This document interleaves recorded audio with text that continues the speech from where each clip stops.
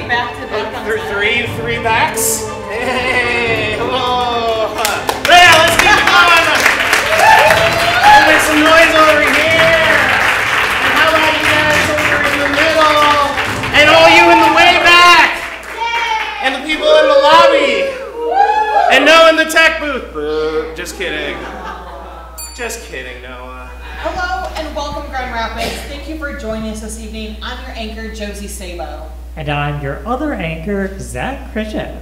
And I'm your other anchor, Sean Francis. And because you may think that 2020 was still only last year, we're delivering you the local, national, and world stories that you may have missed. You're welcome, Grand Rapids. This is NewsFlash! Dong ding. A little sharing of a bell. Yeah. And our top story tonight. This Thursday marks the beginning of Hanukkah. But more importantly, my dad has a very special birthday next Monday. Whoa! Yeah! Cool! Yeah! Let's say happy birthday to Zach's dad, huh? Can we say hi? Sure. Oh, he's out of town. Oh. Well, that's anticlimactic. But he'll watch on YouTube. Right, the camera's over here, right? Yeah, that's right that way. You will be watching this on YouTube, wow. right? Threatening your father via video. Interesting. Happy birthday, Zach's dad! Happy birthday, Zach's dad. More like baking. Yeah, sure. Some one of the two. The biggest story right now, of course, is that Congress has officially voted to expel George Santos from Congress on Friday. What a historic bipartisan vote, including 100 of his so-called fellow Republicans. What a mitzvah, huh? Okay, close enough. All right. Before the holidays, he was going to start making anybody who's still currently unemployed look really bad. Like, he has a job, but...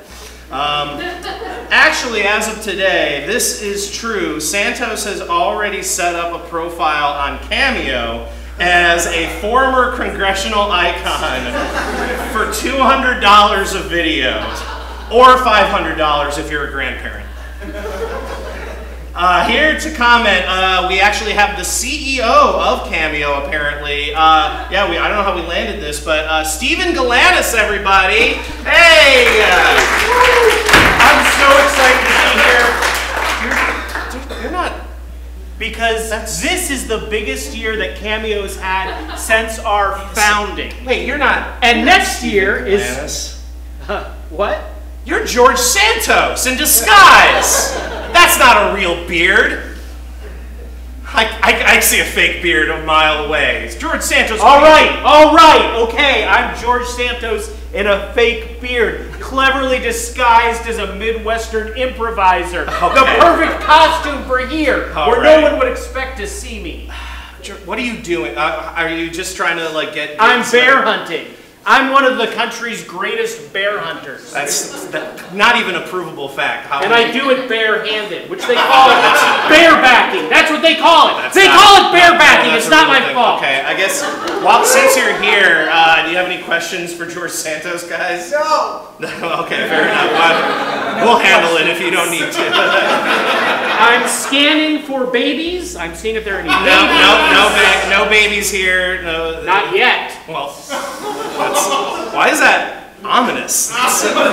Look, George, I think people would just rather... Sean and I used to date. That's not true. That's absolutely true. I'm not ashamed to admit if it was, but I'm putting a label on it. No, I'm putting a label on it. We've literally never met before this moment. I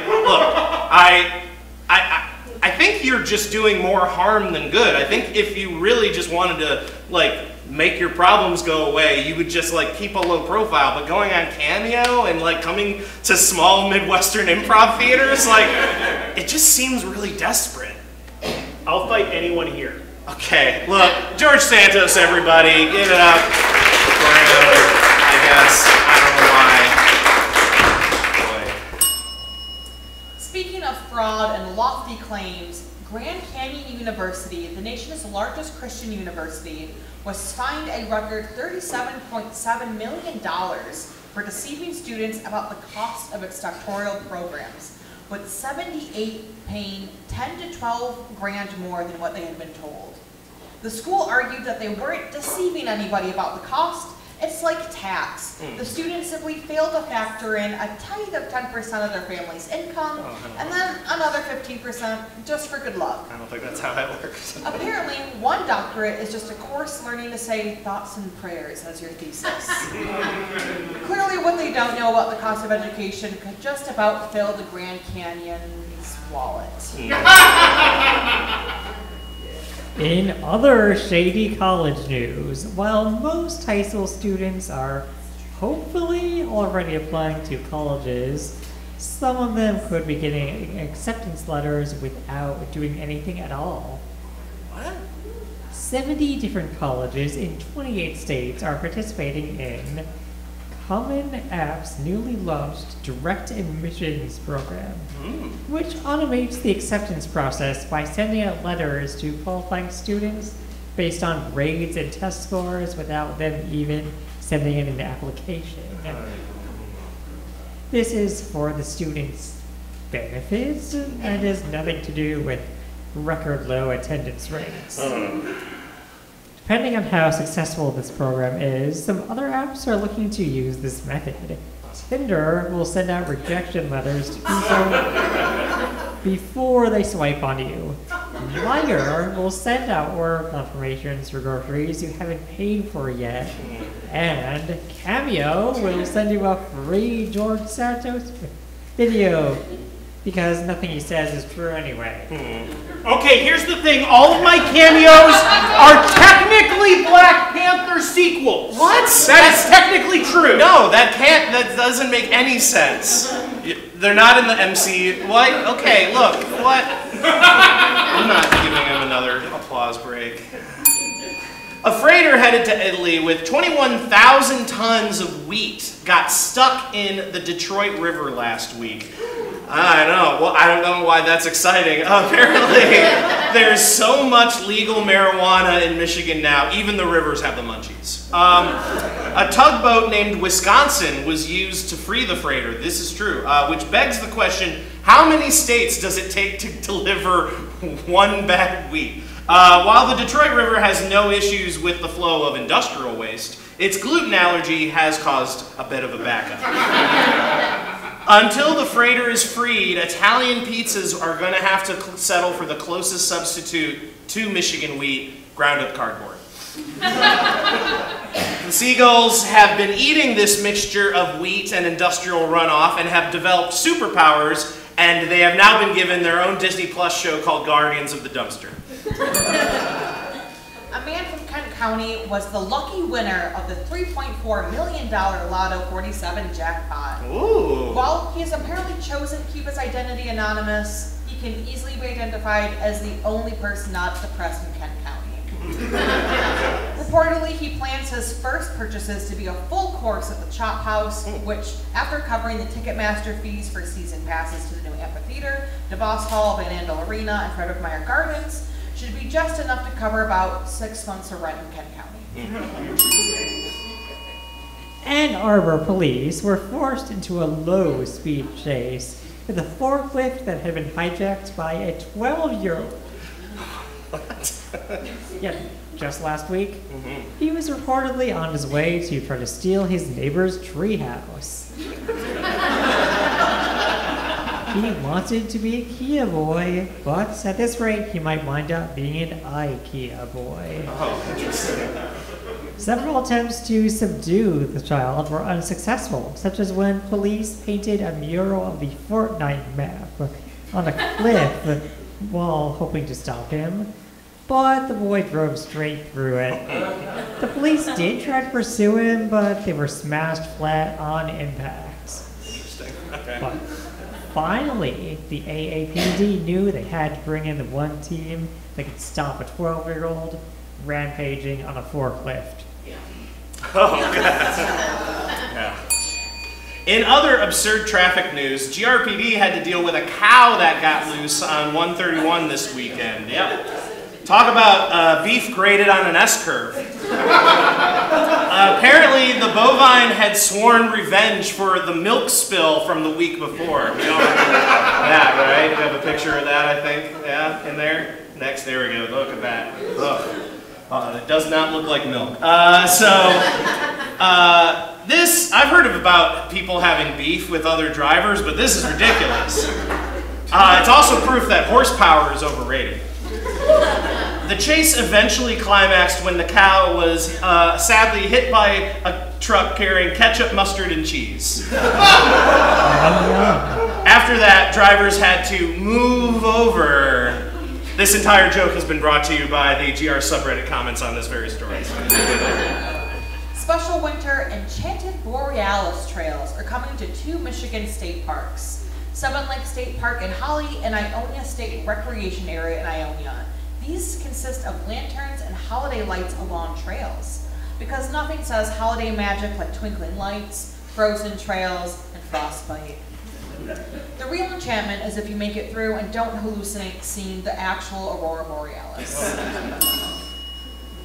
A customer has filed a lawsuit against the restaurant Chops for reportedly being served a salad with a piece of a severed finger inside. Apparently, the customer was mostly upset about being charged for extra protein they didn't order. With a name like that, you get what you pay for. Though the manager supposedly responsible was fired from Chops, he was immediately rehired by Wendy's. Perfect. Makes a lot of sense. Lateral move at best. The Beatles have beaten Elton John for a record of the longest span of first to final entry on the Billboard charts with their last single, Now and Then, which came out last month. Talk about these boomers not wanting to retire, right? In response, Elton John has announced his 6th farewell tour. He's not going to give it up to the Fab Four that easily. Here to talk some more about this, it's Elton John? What? Wow. Okay, here's the thing. I'm really Elton John, but Sean and I really did date, and it was successful. I would gladly date Billy Elton Joel John. and I are Sean's sister wives. What? That doesn't make any sense. We're in love. No, George Santos, stop. You're not Elton John. Stop trying to intertwine our fingers. I don't have a problem with being married to a man. I just have a problem being married to you. I'm a gay icon. Okay, that's definitely not true. All right. Don't go breaking this part of Sean. New studies suggest dinosaurs were killed off by more than an asteroid. The study was apparently conducted by an asteroid PR firm and claims alternative causes were volcanoes, floods, and lack of asteroid insurance. Fact checkers corroborated these claims by asking Biden to recall stories from his childhood. Apparently things also just went really downhill for the dinosaurs when they created Dino GPT, re-elected Trumposaurus Rex, and stormed the Capitol. Still, there are some asteroid truthers out there. Paleontologists are now asking citizens to call in if they have any information on this individual, Lee Harvey Asteroid, or his accomplice, Halley's Comet. This really is just the natural pipeline for kids obsessed with dinosaurs to get into baby's first conspiracy theory. My 5-year-old nephew just wants the murderer found. Well, I've done my own research on Pangea. Thank you very much. Thank you. Great impressions up here. A study published in the Journal of Science found that chin-strap penguins in Antarctica take more than 10,000 4-minute naps a day while caring for their eggs, which is almost as much as the NewsFlash Writers. All right, wake up, Zach. I'm not usually up here. That's true. You're usually in bed by now. And it's completely different from most human parents who don't sleep at all. That's true. Contestants on Netflix's Squid Game-inspired reality show have sued the producers for poor on-set conditions. Not because they were dangerous, they were just disappointed they didn't get to see actual squid.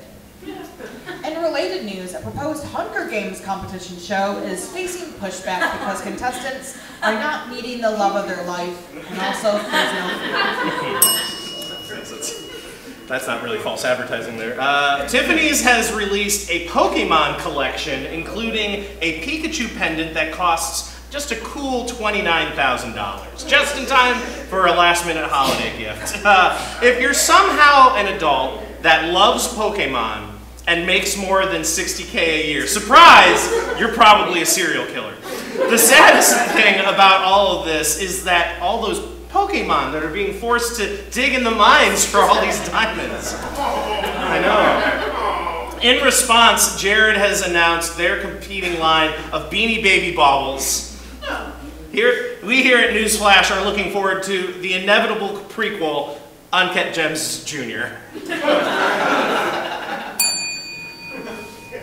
The Ohio Supreme Court suspended an attorney who defecated into a Pringles potato chip can and then tossed it into the parking lot of a crime victim advocacy center. That is just a true sentence about a thing that really, really happened. Oh boy. While many would assume he was rightfully discharged, he could potentially spin this into a marketing tactic and become the next Sam Bernstein. If your lawyer takes a shit, you must acquit. Once you poop, you just can't stoop. Talk about your capital punishments. He always follows due process. He'll get you out on poo roll. Or at least negotiate a pee bargain. I mean, I think he maybe was just buying those Pringles that were made with Olestra. Or he just misunderstood why people called it using the can. Sadly, his record will always have this stain on it. But all he has to do is simply change his legal briefs. But he'll still just be everyone's #2 choice. We also thank our writers for NewsFlash, and if you'd like to see your name up here, you can submit your jokes to the email comedyoutletmondays@gmail.com with the subject NewsFlash Tips. Yeah, it takes a lot of people to make jokes these stupid. Follow Comedy Outlet Mondays at Facebook, YouTube, and Instagram. Rewatch videos from past shows, get our lineups for future shows, and find our submission form to put your act on stage, and learn about other ways you can get involved. And if you can't wait for that, you can hop up on stage after the show for the free improv jam. Yeah! But now, Grand Rapids, you're welcome. Newsflash, this is Comedy Outlet Monday!